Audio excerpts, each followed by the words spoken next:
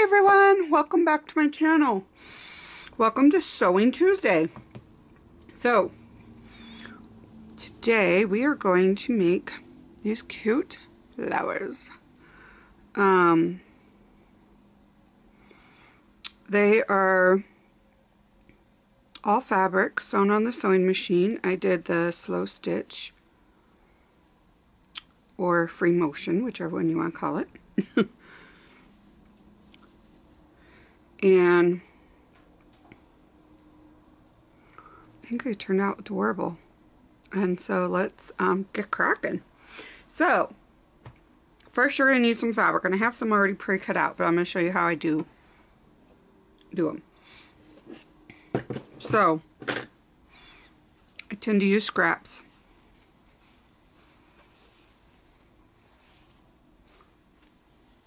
So we're going to take these two scraps and put this down. And I have these cutouts.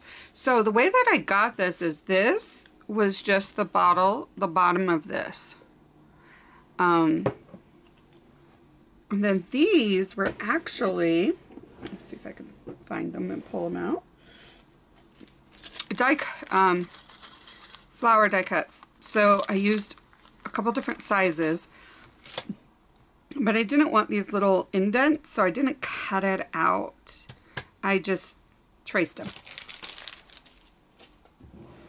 So that's how I got these. So let's see, what am I missing more of? I have tons of the littles, so we don't need to do any littles. And I have quite a few. You know what? Let's do one of these and one of these bigger ones. I'm looking at the fabrics, so I'm looking at the color fabrics I have. Some of these are just for regular, some are Christmas, some are non. So I'm going to do this, and I think I'm going to do big flower out of this, and then do a, oh, I don't have very many little ones, do I? Let's pull that little one in back in. I thought I had more than I did. Okay.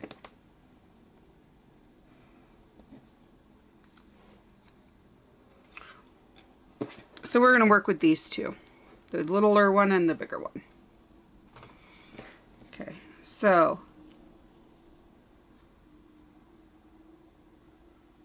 when I do these with this style of a flower, just a random draw, I mean, you can draw your flower. I like to flip it over, and these need to be on top. So all of your front side, or whatever side you're going to use it front, because sometimes the back looks good, but your front that you're going to use to the front needs to be all facing up. That way they'll match. Then I literally just cut around. It doesn't have to be perfect. Make sure I get my V's really good and go from there.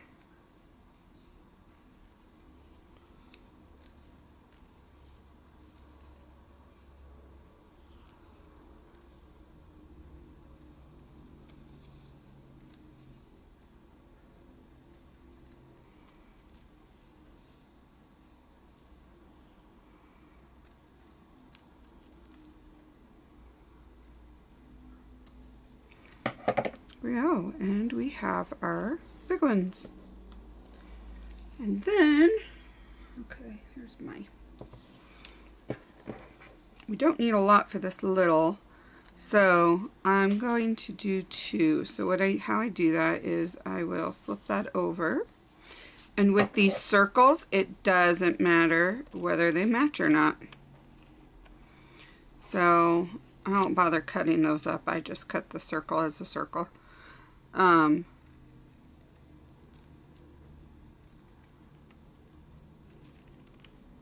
we go. Okay, and the reason why you want these both. So if I say I have this one down, they don't match as well. Like they're hard to match them. And so it's good to have them both the same.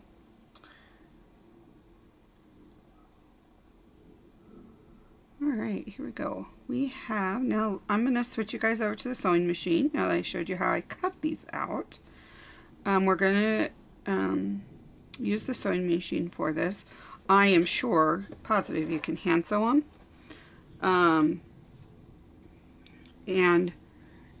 You can use embroidery thread and make decorative stitches. If you want me to show you that, let me know and I will gladly do a video on that. But for today we are just going to do the sewing machine. So I will be right back while I switch you guys over. Okay, so here we go. I am using my Bernina, and what we're going to do is I'm going to show you a couple different styles. So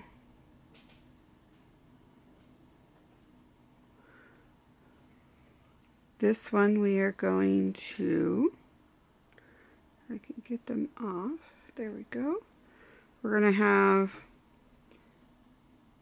one like this, and this is the big one. So I have some big ones, some medium, a large flower, small flower, large circle, small circle. We're going to do a large circle on its own. I actually like them better with the flower in the center. Do I have a large circle on its own? I do. So here's what the difference is. Here's the large circle and the large flower, sorry. And here's the large flower with the center. I really like the center. So I'm just going to do that with the center and not that. And then we have a large flower with a small flower and a small flower with a small circle. And then somewhere I have a small circle with a large flower, and we will do all of those ones. So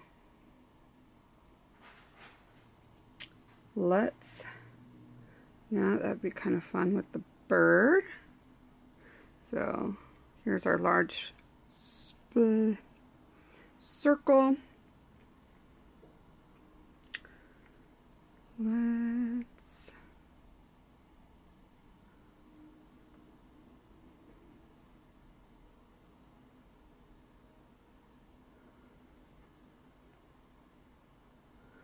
Let's see with that. I don't think that has as much contrast, but I do like it. So let's do that. It's pretty subtle. And we're going to do tiny flowers, so a tiny circle. So I can show you guys how I do that.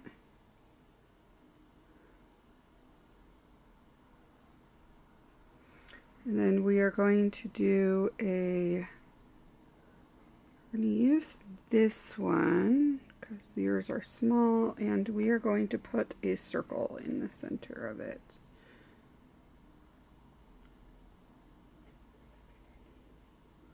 I think we're going to do that for the center. Okay, now what am I missing? Oh, I wanted to show you guys two different ways to do the circles. So here are our big circle, and we just need a little for the inner circle. I don't really like that. Let's see how this would work. Look.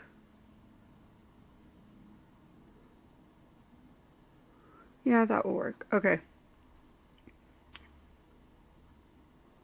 So you want your on top of each other that are facing up.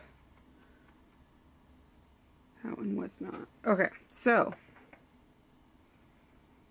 Oh, we need just a large circle. Let's do this.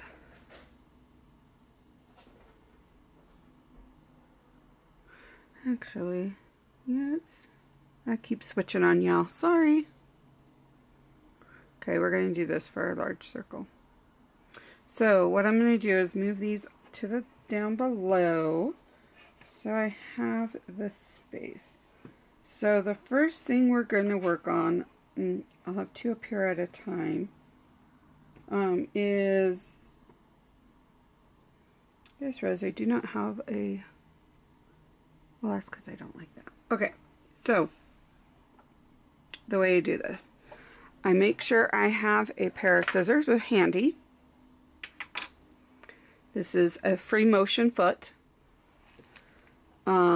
It is used for free motion for quilting.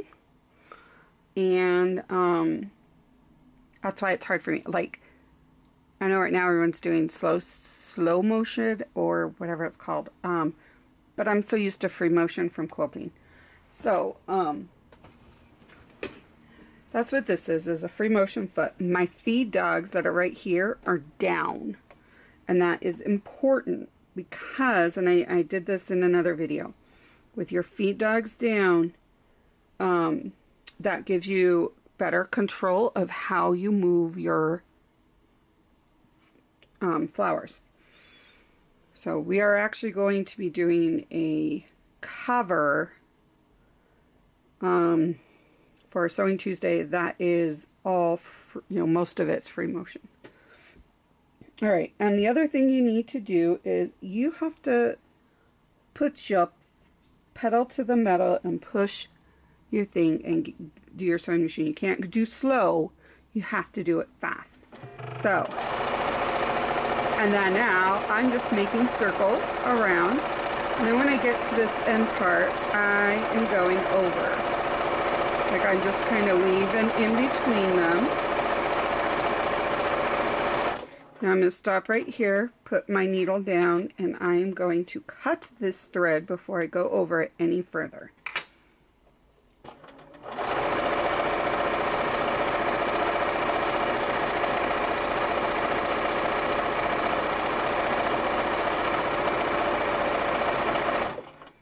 Okay.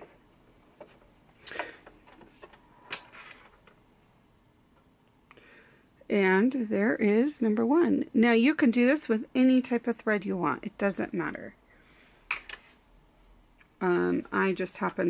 This just happens to be what I have in here. Okay, so I'm going to be fast forwarding and not fast forwarding. So certain ones I'll talk with, and others I'll might fast forward. I don't know. We'll see.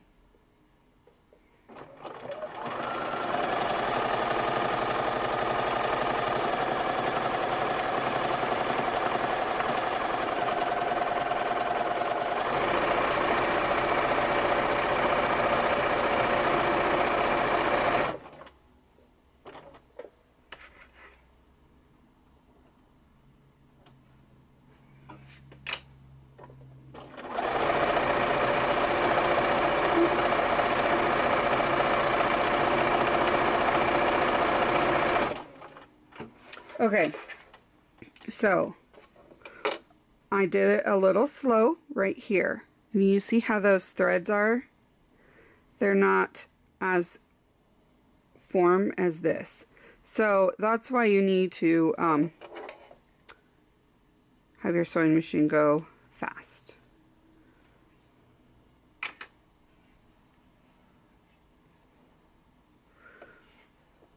now we're going to do this little one.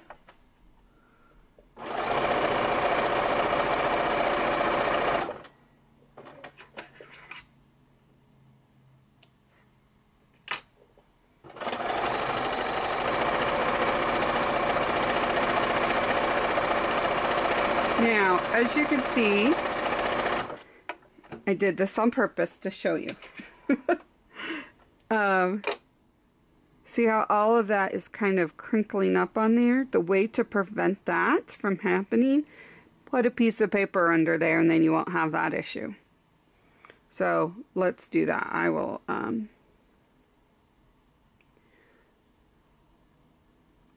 just going to put that there. We're going to grab a piece of paper. Perfect. Does it need to be big? Let's put that down and we are going to go.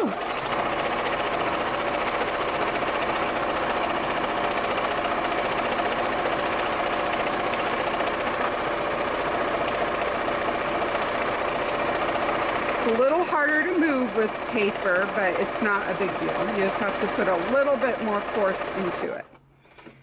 So, here, see the difference? Such a big difference in that. And the reason why is because these edges will get stuck in here when this needle is going down. So then you just kind of tear it off. You can leave it that back part, but if you want, but there you go. Can't even tell now. And you want to do the same with this, sometimes with paper if you're going to the edge, but I don't go to the edge with this. I get the littlest in the center, so then I can cut along the edges.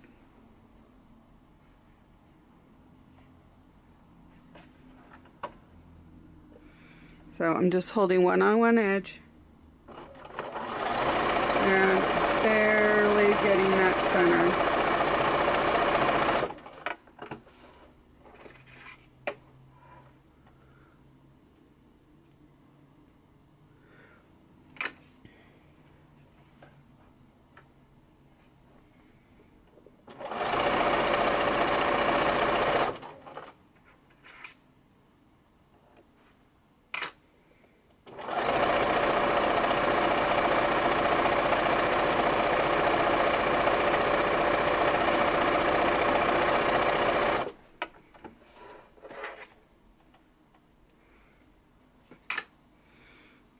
Okay, so now with these ones that are a tad bit bigger, I start in the center and go around, but I don't go all the way to the edge. That's good. Because I want to cut the edges. So here are the two different ways to do this. So, way one is to do this center part. Let's cut this so it's not, here we go. And then I am going to pull this over, and this is my favorite way. I'm going to pull this up just a tad, and then I'm going to do a little zigzag around. Little bit, and try not to get, like I sewed right there, yeah, try not to do that, but if you do, it is what it is. Okay, the other way is to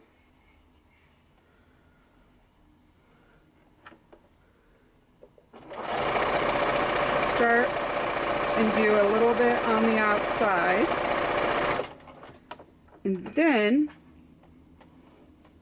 we're going to snip this. I don't normally worry about cutting the bottom thread. I should, but I don't. And we're going to put that above and see how there's just a little bit of thread peeking through. And now we're going to just sew that center. Okay, so I'm going to switch you guys back to the other camera frame and I will be right back. Okay, so now we're going to make them all fluffy like this. So, what I do is one, I'm not going to show you on all of them, but most of them. Okay, I just cut all these extra threads off. So, for like this one, these aren't really sewing fabric scissors, but we'll make do, right? And I am just kind of every so often cutting these edges.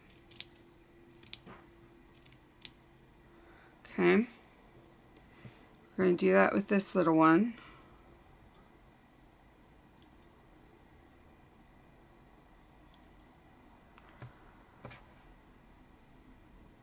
That back would make a really pretty one too.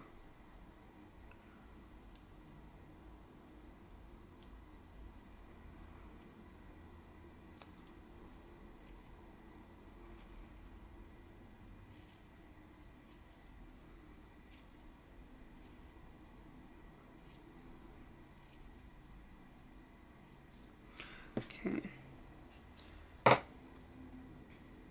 So we'll do these. So I'm going to cut all the threads and cut everything first, and then I will show you how I do this.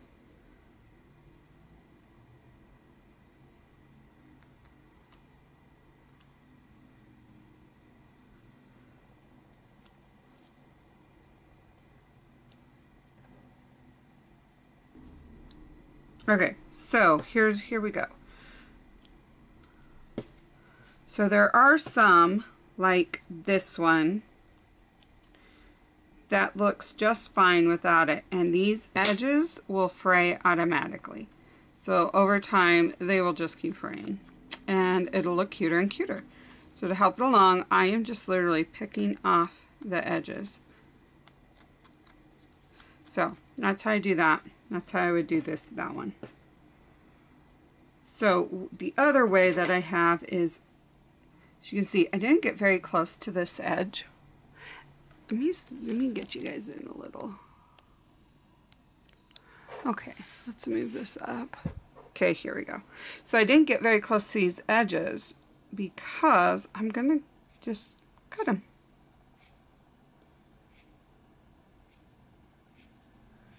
You can make as many slots as you want. You can go in the center. It really doesn't matter. Okay, so, and I'm going to do the same with this.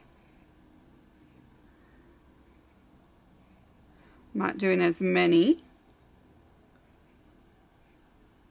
I'm just doing a little.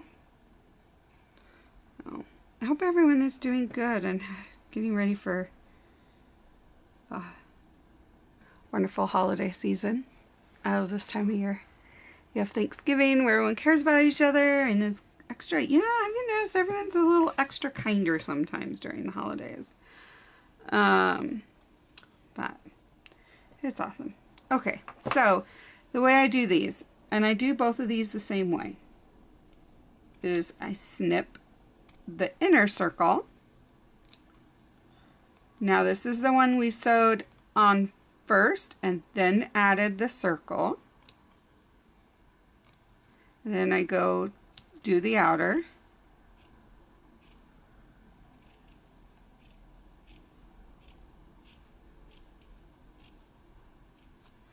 Okay, this is the one that we sewed first all together. So I'm going to do the outside really quick.